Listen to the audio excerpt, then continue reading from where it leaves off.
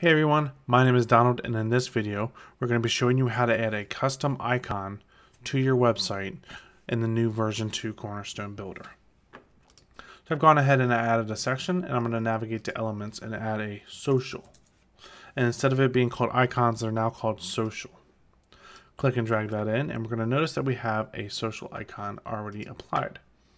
Let's go ahead and use our shortcut to navigate to the graphic. And instead of a font awesome icon, let's use an image. Let's go ahead and add a new image right here in the primary graphic image.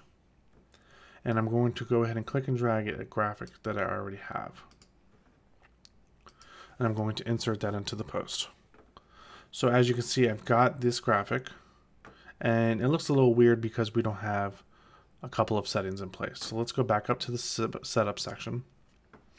And we're going to go ahead and make this width auto and the height auto. Let's go ahead and get rid of this border and the border radius underneath of the design. Set this to 0. And we're going to go ahead and get rid of this shadow because I don't want that shadow.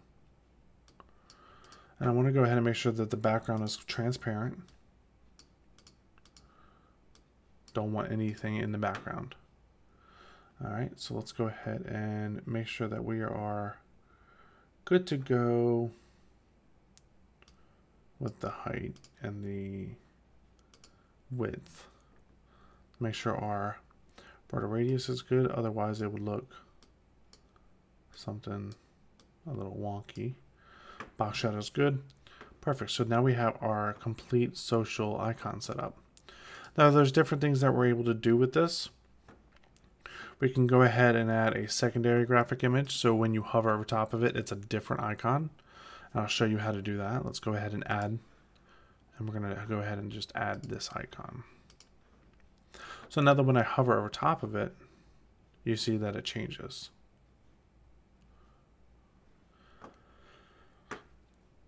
Just like that.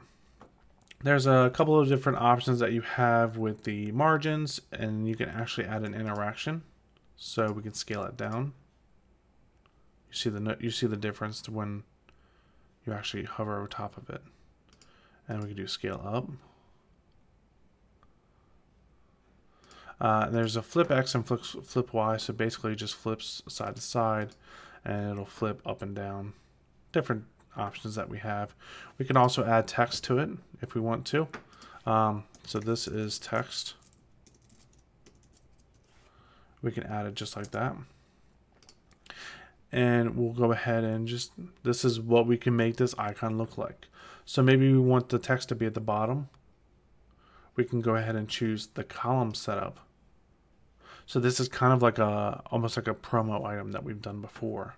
And now we can actually add a link to it. So if we want this to be a mail link or a telephone link, we can go ahead and add either one of those. For the text options, we have a few options where we can type in a little bit more text, and then we also have a secondary text option.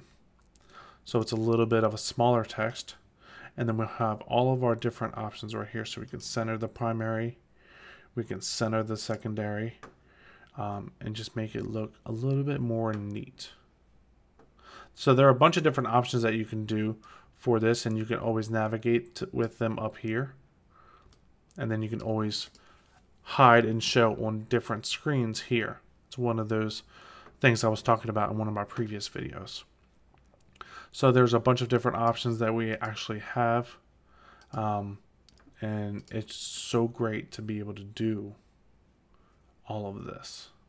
If you guys have any questions, please let me know in the comments below, and I will see you guys at the next one. Thanks.